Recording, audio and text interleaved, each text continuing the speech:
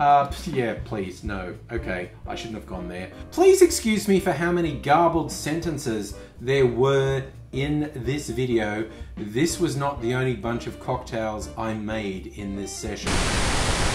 G'day cocktail lovers, I hope you've been keeping well. Let's talk about champagne cocktails for New Year's Eve. That's a thing people like to do. Some people just like to drink champagne, of course, but people are often looking for champagne cocktails. So I'm going to give you some ideas. And what I've tried to do is come up with some atypical ones, things you might not have heard of, things you might not be expecting, that can broaden the spectrum of your New Year's Eve drinkies. And the first thing I'm going to say is I'm kind of over champagne. I don't like champagne or even just sparkling wine, quite honestly. No harm if you do. I don't hold it against you if you do, but I also think champagne's overrated. I think wherever you are in the world, you could probably find a local sparkling wine that's at least as good as champagne's. I think champagne's coast on their name, quite honestly. But I don't even like sparkling wine, so I have scored a special cider. It's got a cork and everything for popping. This is from Tasmania, Willie Smith. So I'm getting some Willie on. Yeah, please, no. Okay, I shouldn't have gone there. But for bubbles, I'm not using champagne. I'm using cider. So my big thing is go with what you like. Don't let people push you around. But I'm going to make 3 champagne cocktails that have bases you might not have thought of, just to give your New Year's Eve a bit of variety. The first cocktail is called a Carlton Banks and starts with cognac or a brandy. Go with the brandy of your choice, whether that be a cognac, an armagnac, or from somewhere else in the world. Just a brandy that you like, and we want to go with 1 ounce or 30 mils of brandy. To this we are going to add 1 ounce or 30 mils of a cherry liqueur or a cherry brandy. Something you have or you like. Cherry Hearing is a very popular one. I have this one from Croatia. It's quite nice. It's almost gone. I'll probably finish it off here. Don't worry, I've already bought a bottle to replace it. I'm not going to be without my cherry liqueur. Whatever you choose to go with, we're doing 30 mils or 1 ounce of cherry liqueur.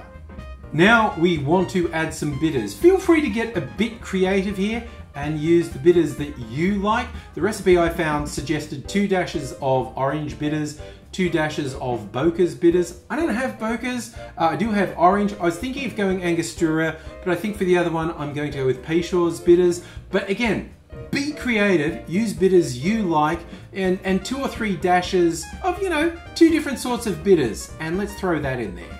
Now we want to stir those ingredients on ice. I'm going to use this cast of Gaz Regan's Finger that my friend Nettie gave me for Christmas last year, but I will excuse you if you use a bar spoon or even an ordinary spoon from your kitchen. You want to stir that for about 20 or 30 seconds, and then you're ready to add your bubbles. After stirring to get suitable chilling and dilution, we're going to strain that into a chilled cocktail glass. And the final touch is we are going to top that with some bubbles. That is our Carlton Banks. If you're feeling fancy, you could garnish that with a twist of orange peel. It has great, rich, fruity flavors, and it gets lightened up by the bubbles. It's a great thing to see in the New Year's.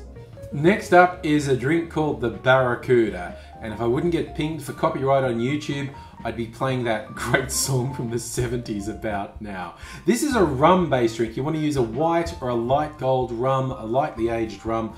I'm using this one from the Brix Distillery in Sydney, which is really nice. But this has got a decent amount of rum, this drink. We're going to put in 45 mils or 1.5 ounces of rum.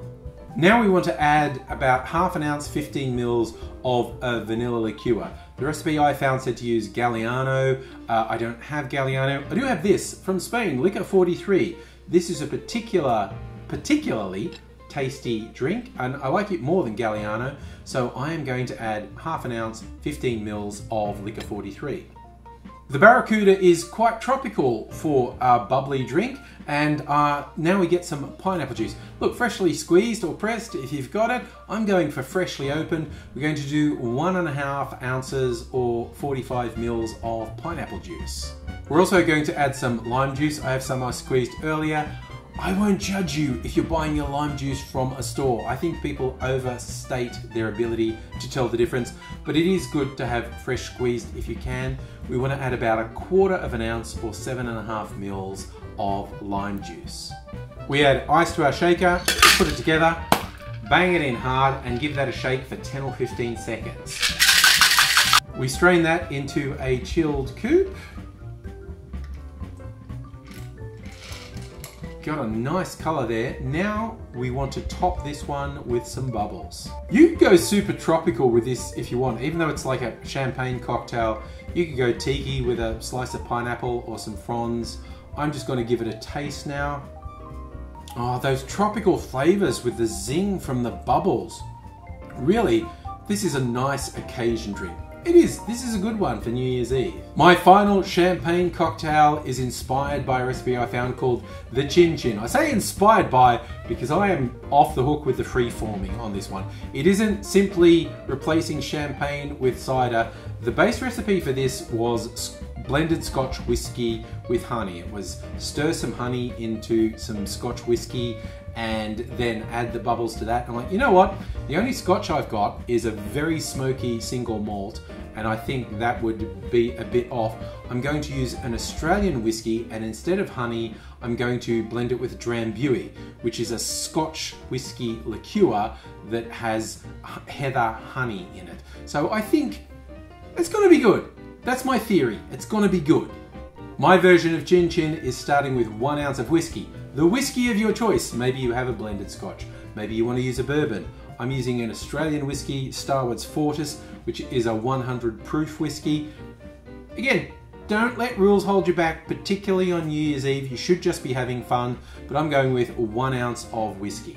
I will put the original recipe for a Chin Chin that I found in the description, but how I'm making it, rather than putting some honey in, I'm also going to add 1 ounce of Drambuie, 30 mils to 1 ounce of Drambuie.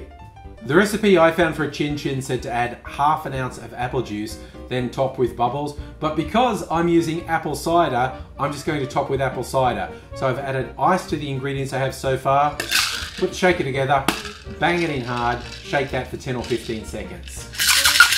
The final touch is to top that off with some bubbles. Here's the Chin Chin. Whiskey, honey, apples, bubbles. Let's try it out. It's a great combo. I may have totally made that up. I may have completely bastardized the recipe, but I'm happy with it turned out. So I'm saying, please excuse me for how many garbled sentences there were in this video. This was not the only bunch of cocktails I made in this session. That's my excuse, but it's for New Year's Eve. So I'm just hoping if you're looking this up, some champagne cocktails for New Year's Eve, I've given you some fun ideas, some different ideas, something to add a bit of variety to your New Year's Eve. Whatever you are doing, whenever you're watching this, whatever drinks you're making, I hope you're taking care of yourself. I hope you're looking after people around you as well. Until I see you again, I will say Happy New Year and cheers.